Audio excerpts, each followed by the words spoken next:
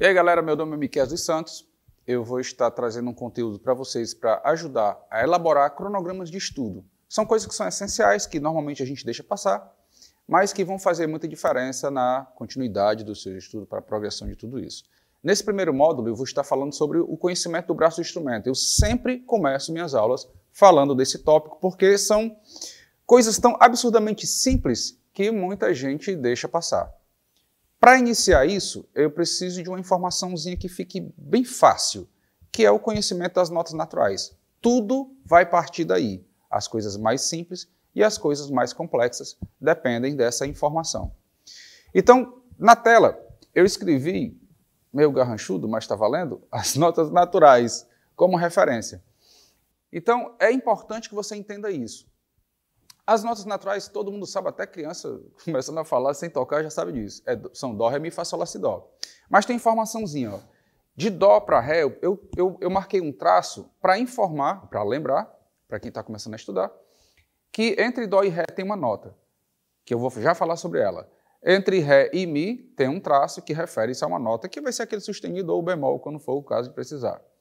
Entre o Mi e o Fá, eu não coloquei o traço, porque de Mi e Fá, a gente, ao falar das notas naturais, já sabe que Mi e Fá são semitons, são notas vizinhas, não tem notas entre elas. Do Fá para o Sol é um tom, pula uma nota, essa informação é bem básica, né? Mas isso aqui vai já complicar, viu?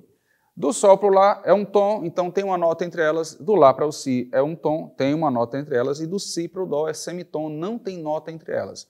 Então é importante entender que entre as notas Mi e Fá não tem nota entre elas, portanto são semitom. E entre as notas Si e Dó. E as demais, do Dó para o Ré, do Ré para o Mi, do Fá para o Sol, do Sol para o Lá, e do Lá para o Si, são tons. Existem notas entre elas. Uma informação que é importantíssima: não decore as notas naturais só na forma ascendente, que é o Dó, Ré, Mi, Fá, Sol, Lá, Si, Dó. Decore também na forma descendente. Dó, Si, Lá, Sol, Fá, Mi, Ré, Dó. Do jeito que você fala ascendente, o seu cérebro tem que processar o descendente. Essa é uma informação que é importante. Então, o correto seria dizer o Dó, Ré, Mi, Fá, Sol, Lá, Si, Dó, Si, Lá, Sol, Fá, Mi, Ré, Dó. E aí vem uma outra informação que é muito sutil e também igualmente muito importante. Não pratique as notas naturais repetindo as notas de ponta. Exemplo, Dó, Ré, Mi, Fá, Sol, Lá, Si, Dó, Dó, Si, Lá, Sol, Fá, Mi, Ré, Dó. Você está gerando no seu cérebro a importância de falar a nota que refere-se à escala. Lá na frente, quando você estiver improvisando, você vai tocar uma escala, exemplo, a escala de Sol, por exemplo, o teu cérebro só aceita a escala de Sol se você começar do Sol. Ele não vai aceitar você começar do Lá, ou do Si, ou de qualquer outra nota. Portanto, já comece a estudar da forma correta. Não é só guardar a informação, é como você deve estudar e armazenar essa informação, ok? Então, a ideia memorize as notas naturais sem repetir as notas de ponta. Dó, Ré, Mi, Fá, Sol, Lá, Si, Dó, Si, Lá, Sol, Fá, Mi, Ré, Dó. E isso, quando isso ficar fácil, eu sugiro que você faça do Ré para o Ré e voltando, do Mi para o Mi e voltando. Você vai perceber que o teu cérebro não guarda essas informações e não solta para você. O que vai acontecer é que na hora de tocar, você vai ficar dependendo exclusivamente da tua mecânica, da tua mão. O teu cérebro não processa essas informações. Então destrava aí logo nesse começo. Já começa estudando as notas naturais da forma correta. Ascendente e descendente, com a mesma velocidade, não precisa ser rápido, mas precisa ser constante, sem repetir as notas de pontas. Isso é importante e vai destravar muita coisa lá na frente. A outra coisa, isso é bem do começo, então a gente vai começar com coisa bem simples e isso vai complicar um pouquinho. A outra coisa que é importante é que no teu baixo, no caso aqui eu estou com baixo de 4 cordas, mas vai que você está com baixo de 5 ou de 6, mas o princípio é o mesmo. Toque as notas e saiba, ao mesmo tempo que você toca, saiba o nome da nota que você toca. Sol, Ré, Lá, Mi, no caso 4 cordas. E vou pegar o mesmo princípio, vem e volta, sem repetir a nota de ponta. Sol, Ré, Lá, Mi, Lá, Ré, Sol. Vou acelerar. Sol, Ré, Lá, Mi, Lá, Ré, Sol. Enquanto eu toco, o meu cérebro processa exatamente o que eu toco. Isso parece muito simples, mas acredite, na hora de você tocar, vai fazer muita diferença. A ideia é que o teu cérebro processe o que você toca enquanto você toca, ok? Uma outra coisa que é importante é pegar essas notas que você aprendeu, o Dó, Ré, Mi, Fá, Sol, Lá, Si, Dó, e distribuir até a oitava. usando as informações que tem naquela gráfico bem simples. Vou partir da nota Sol, então no gráfico você vai partir da nota Sol. Tem a nota Sol, a próxima nota é Lá e ela é um tom, então vai pular uma casa. Isso fica muito simples se você entender a regra anterior. Do Sol para o Lá é um tom, do Lá para o Si é um tom, do Si para o Dó é um semitom. Essa informação está nesse gráfico anterior. Do Dó para o Ré é um tom, então você passa a mão e toca o Ré. Do Ré para Mi é um tom. Do Mi para o Fá é um semitom. E do Fá para o Sol é um tom. Então eu acabei de tocar no instrumento as notas Sol, Lá, Si, Dó, Ré, Mi, Fá, Sol. Igualmente à matéria anterior, aprenda a forma ascendente e descendente. Sol, Lá, Si, Dó, Ré, Mi, Fá, Sol, Fá, Mi, Ré, Dó, Si, Lá, Sol. Eu sugiro que você comece nessa primeira fase tocando e falando o nome da nota. Sempre fale, o teu cérebro precisa processar o nome da nota. Se você não falar o nome da nota, já o teu cérebro está pensando assim, ó, aqui, aqui, aqui, aqui, depois vem aqui, depois... Isso não é a mesma coisa, ok? Fala o nome da nota. Sol, Lá, Si, Dó, Ré, Mi, Fá, Sol, Fá, Mi, Ré, Dó, Si, Lá, Sol. Alguns músicos têm a facilidade de começar a solfejar. Solfejar é quando você toca a nota, canta, fala o nome da nota e canta ela. Sol, Lá, Si, Dó, Ré, Mi, Fá, Sol, Fá, Mi, Ré, Dó, Si, Lá, Sol. Se você não consegue solfejar, só fale. Agora, não pratique esse exercício sem falar, decorando o canto, porque você vai entrar para um caminho que é uma porta... É um beco sem saída, que é decorar os shapes. Eles facilitam o estudo, mas eles limitam a tua compreensão. Você passa a tocar mecanicamente e não conscientemente. Nessa primeira fase, parece que não faz diferença. Cara, mas lá na frente é uma diferença absurda. Tudo que você toca, o teu cérebro tem que processar. Não é tocar decorado.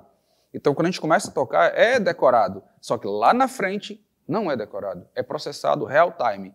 Enquanto você toca, você sabe o que está tocando. Para isso, o caminho é esse. Toque as notas e faça o seu cérebro processar. Bom, a princípio é o nome da nota, mas num nível melhor, vamos dizer assim, você já processa a altura da nota. Sol, Lá, Si, Dó, Ré, Mi, Fá, Sol, Fá, Mi, Ré, Dó, Si, Lá, Sol. Isso é melhor do que Sol, Lá, Si, Dó, Ré, Mi, Fá, Sol, Fá, Mi, Ré, Dó, Si, Lá, Sol. Sem solfejar. Porém, isso é melhor do que isso. Nesse caso, o teu cérebro está decorando só os locais, mas não está associando o nome da nota. Isso, associar o nome da nota, é importante para análises posteriores. Quando você estiver tocando, você analisa, você sabe o que está tocando, ok? Mas tem um detalhe. Leve esse exercício para todas as cordas, e é aí que entra o grau de dificuldade. E a forma certa de estudar. Estudei a primeira corda várias vezes aqui, ficou fácil, ok, eu vou para a segunda corda, ok? Ré, Mi, Fá, Sol, Lá, Si, Dó, Ré, Dó, Si, Lá, Sol, Fá, Mi, Ré. Solfejando, Ré, Mi, Fá, Sol, Lá, Si, Dó, Ré, Dó, Si, Lá, Sol, Fá, Mi, Ré. Aí vem uma pegadinha que eu sempre falo. Estudei a primeira corda, ok, estudei a segunda corda, ok. O que é que eu estudo agora? Todo mundo diz assim, agora eu vou para a terceira, né? E não é. Você tem que acumular as informações, fazer com que o teu cérebro mude, eu falo sempre assim, mude a chave de uma corda para outra, que nada mais é do que você tocar uma corda, Sol, Lá, Si, Dó, Ré, Mi, Fá, Sol, Fá, Mi, Ré, Dó, Si, Lá, Sol, Ré, Mi, Fá, Sol, já entrar na outra sem pausa, porque o teu cérebro vai querer fazer assim, ó, Sol, Lá, Si, Dó, Ré, Mi, Fá, Sol, Fá, Mi, Ré, Dó, Si, Lá, Sol. Parou, pensou, Ré, Mi, Fá, Sol, não deixe isso acontecer. Tem que mudar a chave, tem que mudar para outra corda. Sol, Lá, Si, Dó, Ré, Mi, Fá, Sol, Fá, Mi, Ré, Dó, Si, Lá, Sol, Ré, Mi, Fá, Sol, Lá, Si, Dó, Ré, Dó, Si, Lá, Sol, Fá, Mi, Ré. E assim por diante. Depois da segunda corda, você estuda a terceira. Deixa a terceira corda fácil. Lá, Si, Dó, Ré, Mi, Fá, Sol, Lá, Sol, Fá, Mi, Ré, Dó, Si, Lá. E depois que estuda a terceira, qual é o processo? É a primeira, a segunda e a terceira. Você monta o exercício e faz com que o teu cérebro processe toda a informação como sendo uma só. Ok? Então, Sol, Lá, Si, Dó, Ré, Mi, Fá, Sol. Vou fazer rápido porque a gente tem pouco tempo e você fica voltando o curso quantas vezes precisar. Sol, lá, si, dó, ré, mi, fá, sol, fá, mi, ré, dó, si, lá, sol, ré, mi, fá, sol, lá, si, dó, ré, dó, si, lá, sol, fá, mi, ré, lá, si, dó, ré, mi, fá, sol, lá, sol, fá, mi, ré, dó, si, lá. Na sequência, estuda a quarta corda. Mi, fá, sol, lá, si, dó, ré, mi, ré, dó, si, lá, sol, fá, mi. A ideia das notas, a gente tem que conhecer as notas como a gente conhece o corpo. Imagina a seguinte cena. Você toca no joelho e tem que pensar, essa parte do corpo aqui é, deixa eu ver aqui, é o joelho. Processando lenta a parte do corpo. Você processa isso rapidamente. Esse é o mesmo princípio de você estudar as notas. Entenda, se você não conhece as notas como você conhece o seu corpo, você fica refém dos shapes. E dos shapes, ele ajuda, os desenhos, né, os modelos, eles ajudam, porém você não toca consciente, você só toca o que você decorou. Aí gera uma... vamos dizer que é uma trave para quando você for improvisar, para quando você for criar. Essa é uma trave. O que te atrapalha? Porque você decorou os shapes, você não sabe o que você está tocando. O saber o que está tocando parte desse princípio. Acredite, se você não entender isso e não fizer com facilidade, todo o resto é decorado. Num segundo momento, esse movimento aqui eu chamo de mapeamento horizontal de notas, onde você mapeia ou aprende as notas no instrumento no sentido do braço. Mapeamento horizontal, ok? Horizontal de horizonte, né? O segundo mapeamento que eu sugiro é que você mapeie diagonalmente, meio que movimentando em zigue-zague no braço do instrumento. Vamos começar com notas bem simples. Por exemplo, no braço do instrumento, onde é que está a nota dó na primeira corda? E procure essa nota na segunda corda. E depois ela na terceira corda. E depois a mesma nota dó na quarta corda. E o movimento fica em zigue-zague. Dó, dó, dó, dó. E é o mesmo processo, ó. Vai e volta.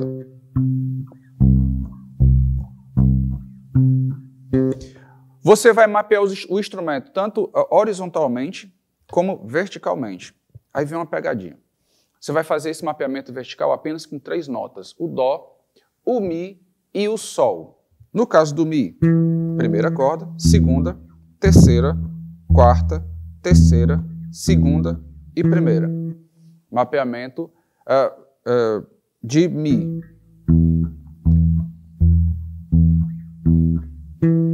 O próximo mapeamento é o de sol, mas aí vem o estudo como ele deve ser feito. Aprendi o de dó, aprendi o de mi, então agora eu vou estudar o de sol, correto? Não, não, errado. Você vai montar. Não aprendeu o de dó? Agora você vai juntar com o de mi, aproveitando o mesmo pulso. Você vai perceber que o teu cérebro não solta essa informação. Você tem que fazer, a princípio, quando você começa a estudar isso, o que é que acontece? Você estuda de dó, e quando vai para o mi, você precisa de um tempo para processar o local do mi. E essa é a prova que não está pronta para uso. Quando o exercício não passa de um exercício, ele não é ferramenta. Quando é que o exercício vira uma ferramenta? Quando ela fica fácil, quando ela fica fluida. Então, de novo, dó, aproveitando o mesmo andamento, vou passar para o mi. Vou aproveitar o mesmo andamento para passar para o sol. Isso aqui tudo é sol. Em cada corda. Vou voltar sol, sol, sol, sol. Juntando tudo, vai ficar isso aqui, ó. Dó, mi, sol. Voltei ao dó. A ideia desse mapeamento é muito simples. Veja bem, se eu sei muito bem onde estão as notas dó, mi e sol em qualquer parte do instrumento, aí vem uma lógica. Lembra aquela primeira regrinha que a gente estudou? Dó, ré, mi, fá, sol, lá, si, dó? Em que quais notas são separadas por tom e quais notas são separadas por semitom? Vamos lá. Se eu sei onde é que está o dó na primeira corda, então eu sei onde é que está o si, que é um semitom abaixo. E eu sei onde é que está o ré, que é um tom acima. Se eu sei onde é que está o mi, que é o que eu acabei de estudar agora, eu sei onde é que está o ré, que é um tom abaixo. E eu sei onde é que está o fá, que é um semitom acima. Se eu sei onde está o sol, eu sei onde é que está o fá, que é um tom abaixo, e sei onde é que está o lá, que é um tom acima. Essa compreensão, esse mapeamento das notas dó, mi e sol verticalmente me faz, através de raciocínio e não do decorar, achar as notas fácil. Então, entenda, um dos principais pilares para o músico é trabalhar a velocidade de raciocínio, não é o acúmulo de informação ou o acúmulo de informações. É importante que você tenha estudos que façam que você raciocine e desenvolva essa velocidade de raciocínio, pois para a criatividade isso é imprescindível. Ok? Então, se temos o mapeamento diagonal, fizemos o mapeamento vertical. Vamos passar para um mapeamento que é o maior de todos e que a gente passa mais tempo estudando, que é o vertical. Isso eu estou falando apenas de conhecimento de notas naturais. Quando a gente passar para as outras informações, para o conhecimento de acordes e escalas, vai ser muito mais complexo. O problema é que essa primeira fase, todo mundo que eu conheço pula.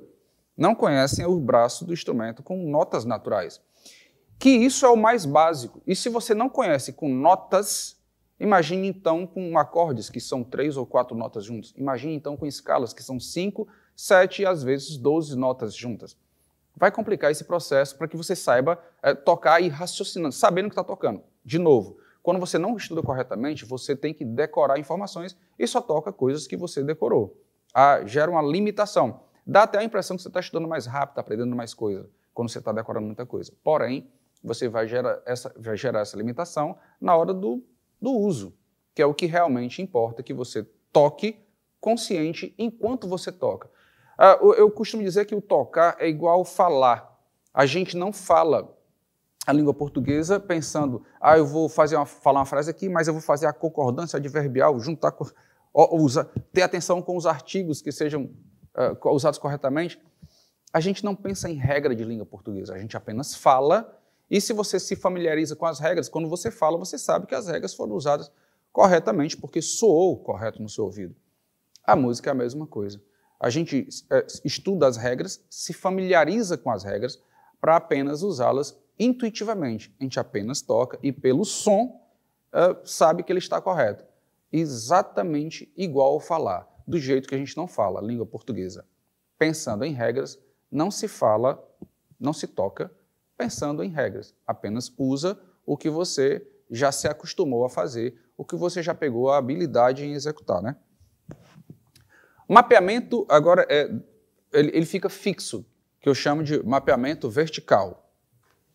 Nesse mapeamento, eu sugiro que você pegue 3 notas e se mantenha na região. A tua nota mais, no caso do baixo 4 cordas, a nota mais grave aqui é o Mi. Se tem um baixo de 5 ou 6 cordas, a tua nota mais grave vai ser um Si, mas o princípio é o mesmo. Você vai dividir aquelas notas naturais que você já estudou em 3 notas por região. No caso aqui eu tenho as 3, partindo da nota Mi, as 3 primeiras notas são Mi, Fá, Sol. Na próxima corda, as próximas 3 notas, Lá, Si, Dó. Na próxima corda, as próximas notas são Ré, Mi, Fá. Na próxima corda, as notas são Sol, Lá, Si. Então o exercício fica Mi, Fá, Sol, Lá, Si, Dó, Ré, Mi, Fá, Sol, Lá, Si. A mesma regra dos exercícios anteriores. Já toquei o Si, venho voltando. Lá, Sol, Fá, Mi, Ré, Dó, Si, Lá, Sol, Fá, Mi. As mesmas regras. Vou no ascendente, volto no descendente, sem repetir a nota de ponta, a última nota. Então o exercício vai ficar assim, ó. Mi, Fá, Sol, Lá, Si, Dó, Ré, Mi, Fá, Sol, Lá, Si, Sol, Fá, Mi, Ré, Dó, Si, Lá, Sol, Fá, Mi. Nem tive ar para falar o Lá. Mas é isso, bate e volta.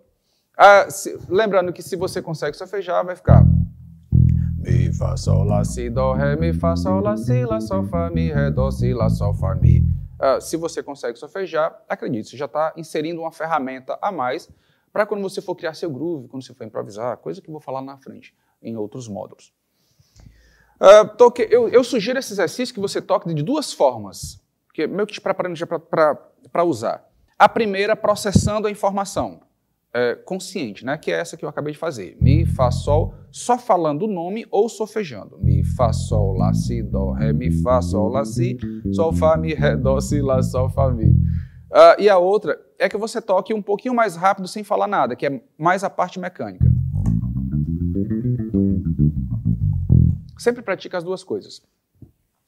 Estudei do Mi. O que eu vou fazer agora? A próxima nota é Fá. E agora, isso faz perceber o quão o exercício vai ficar grande. Você vai partir de cada nota da corda mais grave e vai fazer dividindo 3 notas por cordas. A próxima nota que é o Fá, no caso. Fá, Sol, Lá. As próximas 3 notas na outra corda. Si, Dó, Ré. As próximas 3 na outra corda. Mi, Fá, Sol. E assim sucessivamente. Lá, Si, Dó. O exercício partindo do Fá vai ficar Fá, Sol, Lá, Si, Dó, Ré, Mi, Fá, Sol, Lá, Si, Dó, Si, Lá, Sol, Fá, Mi, Ré, Dó, Si, Lá, Sol, Fá. Lembrando, o princípio é sempre o mesmo. Tocou o ascendente, toca também o descendente. O teu cérebro precisa processar as notas na velocidade que você toca. Ok? Solfejando, Fá, Fá, Sol, Lá, Si, Dó, Ré, Mi, Fá, Sol, Lá, Si, Dó, Si, Lá, Sol, Fá, Mi, Ré, Dó, Si, Lá, Sol, Fá. Só tocando. A mesma coisa do Sol. Sol, Lá, Si, Dó, Ré, Mi, Fá, Fá, Sol, Lá, Si, Dó, Ré, Dó, Si, Lá, Sol, Fá, Mi, Ré, Dó, Si, Lá, Sol. O mesmo processo, 3 notas por corda. Sol, Lá, Si. Próximas 3, Dó, Ré, Mi. Próximas 3, Fá, Sol, Lá. Próximas 3, Si, Dó, Ré.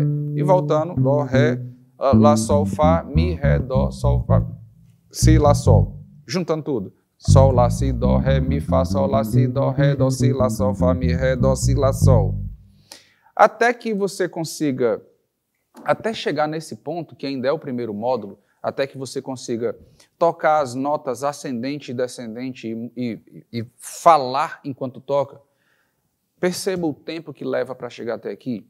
Aí você vai perceber o tempo que você levou para estudar as coisas que você estudou até agora, pulando essa primeira fase, e é esse o motivo porque você trava. Você não treinou a habilidade para o teu cérebro processar o que você está aprendendo. Você vem acumulando informações sem fazer com que o teu cérebro processe.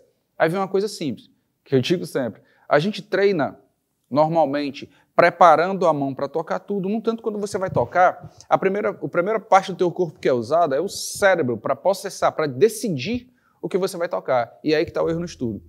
A gente treina a mão para ficar pronta para tocar, mas não treina o cérebro para decidir. Se eu erro na decisão, mesmo que minha mão esteja pronta, ela não vai tocar conscientemente. Ela só toca o que decorou. Então, se você toca shape, você se prepara para tocar decorado. E quando você precisa criar, que é onde está a diferença entre bons músicos, não é no que ele sabe. Música, por definição, é a arte de expressar os sentimentos através dos sons. Não é a arte de tocar rápido, não é a arte de conhecer muita escala, ou de ter muita técnica, ou de ter muita técnica, ou de saber muitas escalas, ou de muitas frases. Não é isso. A diferença entre o músico está na criatividade. E para a criatividade, acredite, o seu cérebro precisa processar essas informações rápidas. E essa trava se tem começando a estudar errado. Se você não processar essas informações enquanto toca, você não prepara o cérebro para criar. Continuando, estude do Lá, 3 notas por cordas. Ficou claro? Tem uma informação que preciso corrigir. Vou voltar aqui, ó. Estudei o Mi. Mi, Fá, Sol, Lá, Si, Dó, Ré, Mi, Fá, Sol, Lá, Si, enfim. Fiz ele voltando. Depois eu vou estudar o Fá, ok? 3 notas. Depois você vai querer estudar o Sol. O que eu sugiro? Só estude o Sol quando você conseguir fazer o Mi e o Fá com a mesma habilidade. Eu sempre digo que você avança uma fase, retrocede para compor o exercício como um todo. Nesse caso, o exercício vai ficar assim, ó. Mi, Fá, Sol, Lá, Si, Dó, Ré, Mi, Fá, Sol, Lá, Si, Lá, Sol, Fá, Mi, Ré, Dó, Si, Lá, Sol, Fá, Mi. Fá, Sol, Lá, Si, Dó, Ré, Mi, a mesma velocidade para processar a próxima informação. Se você faz assim, Mi, Fá, Sol, Lá, Si, Dó, Ré, Mi, Fá, Sol, Lá, Si, Lá, Sol, Fá, Mi, Ré, Dó, Si, Lá, Sol, Fá, Mi. Ok, fui mais rápido. Deixa eu ver, agora vai vindo do Fá. Deixa eu ver aqui, do Fá, processando informação? Tá errado, tá decorando. Você precisa sair de uma e entrar na outra. E é isso que te prepara para as próximas fases. É importante que você saiba o que estudar. Eu preciso estudar o braço instrumento, mas é importante que você saiba como estudar. E a primeira trava que a gente tem no nosso estudo é não deixar o cérebro pronto para processar as informações que eu estou estudando. Observe que eu estou batendo bastante nessa tecla e nos próximos módulos vão ver o quanto isso é absurdamente importante. Esse exercício do vertical, observe que os primeiros só vieram até a 8ª, né? Metade do braço instrumento. Esse exercício do vertical, eu sugiro que você pratique enquanto der para tocar 3 notas. Então, vou só fazer o começo de cada exercício para ficar claro. O do Lá. Lá, Si, Dó, Ré, Mi, Fá, Sol, Lá, Si, e vai. Depois o Si. Si, Dó, Ré, Mi, Fá, Sol, Lá, Si, Dó, Ré, Mi, Fá, vai. Depois do Dó. Depois do Ré. Depois do Mi. Mi, Fá, Sol, Lá, Si, Dó, Ré, Mi, Fá, e vai. Depois do Fá. Depois do Sol. No caso do meu baixo, só dá para tocar até o Sol, porque no Sol eu tenho aqui, nesse baixo aqui. Se você tem um baixo de 2/8, tem mais, né? Mas vamos lá. Eu tenho aqui o Sol, Lá, Si, Dó, Ré, Mi, Fá, Sol, Lá, Si, Dó, Ré. Se eu fosse do Lá, Lá, Si, Dó, Ré, Mi, Fá, Sol, Lá, Si, eu não tenho a outra nota aqui para continuar. Então você pratica esse exercício vertical enquanto tiver 3 notas por região. Esse é o limite do exercício. E esse exercício, mapeamento vertical, você vai tocar em toda a extensão do braço do instrumento. Esse é o primeiro exercício para toda a extensão. Aí com uma informaçãozinha a mais. Observe que anteriormente, você já estudou as notas naturais na primeira oitava. Aí eu vou te dar uma dica para ajudar a entender a segunda oitava do instrumento, que é sempre nebuloso aqui. Quando você chega na segunda parte do instrumento, as pessoas conhecem bem o começo do instrumento, mas não conhecem o final. Esse instrumento aqui que eu estou em mãos, essa marcação retangular é marcação vintage, ou vintage, como a gente costuma dizer. Nesse tipo de instrumento é marcado na primeira casa. Porém, a marcação tradicional, aquela que é com aquelas bolinhas, aqueles pontinhos, a primeira marcação começa na terceira casa. E essa marcação dos pontinhos é que é a marcação que a gente vai usar para essa dica que eu vou dar agora. Então, se você tem baixo igual ao meu, com essa marcação retangular, com essa marcação da primeira casa, a gente vai anular mentalmente essa informação aqui. A gente vai considerar que a primeira marcação é o da terceira casa, que é padrão para os instrumentos, que é aquela marcação tradicional de pontinho, como eu falei, né? Para que essa informação? Veja só. Entendendo que a casa é a primeira marcação. Você vai perceber que essa primeira marcação dos instrumentos vintage, ela é só estética, ela não é realmente necessária. Porém, as outras marcações são importantíssimas para que você encontre as notas no braço do instrumento. E eu vou te mostrar isso agora. Por exemplo, se eu tenho aqui a Dó na primeira corda, que é o primeiro exercício do mapeamento diagonal. Só relembrando, não vou considerar a marcação do vintage aqui na primeira casa, vou considerar essa marcação da terceira casa como se na primeira, né? Se o seu instrumento é pontinho, você vai verificar que da terceira casa é a primeira marcação. Então vamos lá. Se eu tenho um Dó na primeira casa, na marcação tradicional, ela vai estar na segunda marcação. Então eu penso assim, ó, Dó, primeira casa, segunda marcação. Quando eu passar da oitava, segunda marcação, eu tenho um Dó de novo. Dó, primeira casa, segunda marcação. Depois da oitava, Dó, primeira casa, segunda marcação. Exemplo, eu tenho aqui a nota Lá na segunda corda. O que é que eu vou pensar? Segunda corda, 1, 2, 3. Terceira marcação. Então, vou falar de novo, para quem não entendeu. No vintage, ou vintage, não vou considerar a primeira marcação, porque ela é só estética e eu vou provar já já. Então, Lá, segunda corda, terceira marcação. Passei da oitava, terceira marcação. Lá de novo. Então, eu digo assim, ó, mapeie, faça esse mapeamento de corda e marcação e transfira isso para depois da oitava. Corda solta, essa marcação que fica isolada, todo baixo vai ser marcado assim, ó. Terceira corda vem a primeira marcação e vem 4 marcações separadas por um tom. A segunda é um tom, a terceira é um tom, a quarta é um tom. E pulam 2 casas e passa para a oitava. Essa oitava, ela usa esse nome exatamente porque de Sol até essa nota aqui, que é Sol de novo, passam exatamente 8 notas naturais, que foi o teu primeiro exercício. Sol, Lá, Si, Dó, Ré, Mi, Fá, Sol. Dão 8 notas. 1, 2, 3, 4, 5, 6, 7, 8. Essa marcação, que está isolada, ela é chamada marcação da oitava, exatamente porque ela marca a repetição exata do que é a corda solta. O que for a corda solta é Mi, aqui é Mi de novo. A corda solta aqui é Sol, aqui é Sol de novo. E assim por diante. O que eu mapear na primeira parte, eu transfiro para depois da oitava. Então, de novo, toquei aqui na terceira corda, Ré. Ré está na terceira corda, segunda marcação. Passei da oitava, segunda marcação é Ré novamente. Essa informação visual é muito mais rápida que qualquer outra linha de raciocínio. Aí eu vou provar uma coisa para vocês. Todas as marcações se repetem, ok? Menos a primeira dos instrumentos vintage. Observe que ela está uma casa após a corda, logo após a corda solta, né? Então, depois da oitava, ela deveria estar aqui, ó, e ela não existe. Então, essa marcação na primeira casa dos instrumentos vintage, com essa marcação retangular, é só estética, ela não é realmente necessária, ok? Então, esse mapeamento de notas, ele é a porta de entrada para que você entenda o seu instrumento e toque de forma consciente e não decorada. Não pule etapas, isso vai te ajudar. Um abraço.